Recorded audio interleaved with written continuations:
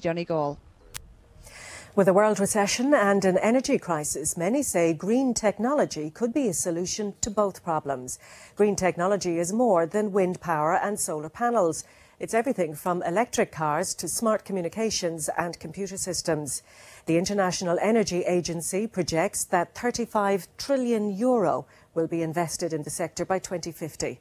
Our environment correspondent Paul Cunningham has been to the world centre of the green tech industry, California, to assess if Ireland can get a slice of the action. An ordinary Dublin office block, but something extraordinary is happening inside Cisco headquarters. First there was the telephone, then there was the television. Meet the next technology, telepresence. Good morning from Galway, Paul. Good morning to you, Mike. How are things going? Great, excellent. Telepresence is an advanced teleconferencing technology which Cisco has installed in all of its international offices. Because it's just like having a face-to-face meeting, telepresence has slashed Cisco's travel budget. Over the past 12 months, we've been able to reduce our travel budget by over 50%, and in the process have saved over 100,000 metric tons of carbon emissions. In California, the iconic hills of San Francisco draw in millions of tourists from around the world.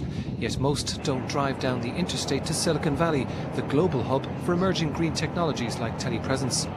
The recession is biting here, but the money is still flooding into green tech. 20 years ago, it was the high-tech firms and chips. 10 years ago, it was the internet. Now we're seeing much of their interest being into the green technology area. And that money is still out there. It is reduced, but it is still out there.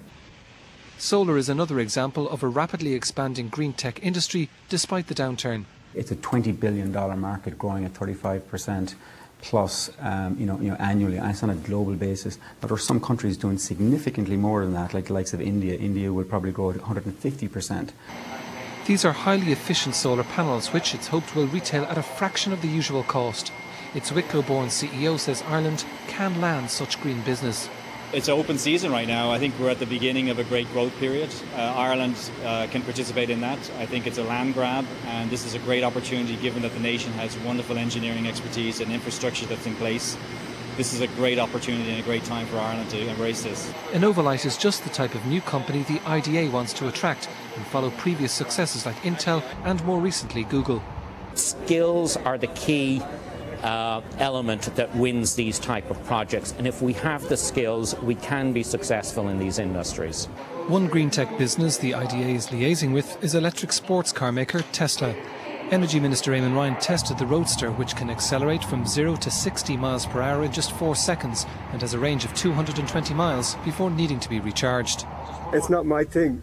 Bikes are my thing usually, but if you're going to get a sports car, I think this is the business. Cisco is a global giant. 80% of global internet traffic goes through Cisco systems, and landing such companies, he argues, can lead us out of the downturn. I think that gives us real hope that we are actually good in Ireland at working in this web space, and we can create jobs at it. We can continue to be a successful country. Countries like Singapore and Switzerland are fiercely competing for the same green tech business. If Ireland wants to secure more like Cisco, it needs to be on top of its game. Paul Cunningham, RTE News. And Cisco says that telepresence technology, which you just saw in Paul's report, will be available for purchase by householders within just 2